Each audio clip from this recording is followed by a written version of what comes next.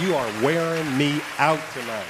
Well, we didn't want to disappoint you, You're Mark. wearing me out. What's it like being in a band like this? This has been a Rolls Royce of a band, Ralph. Well, it's really kind of a blessing. I mean, I grew up in L.A. I wanted to be in the business. I did an audition. When you do these auditions, you never know where it's going. You don't know what your future is, and it turned out to be a very bright future. And with these guys, I've been together with them for 30 years. There you go. So it's been quite a ride, quite an adventure, and we're looking forward to just keep on keeping on. Ain't over yet. Let's go back to the phones. Beth from Long Branch, New Jersey. Say hello to the guys in Earth, Wind, and Fire. Hello. It's a great pleasure to talk to all of you. Thank you. Hasn't said anything. Yeah.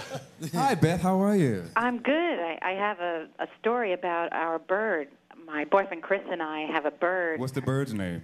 Max. Oh, Max the bird. Max the Bird. All right, okay. Uh-huh. Well, now we found out she's a Maxine. Oh, more formal. Okay. Well, we just found that out. But anyway, she loves Earth, Wind, and Fire, and she is very particular about the music she listens to. And there's only 3 CDs that she likes the best. And when she hears Earth, Wind, and Fire, she starts singing and whistling and dancing. I think that's a special bird, huh, Doc? We're touching the animals. That's Yes. a singing bird. Yes. She even started dancing tonight when we put the show on.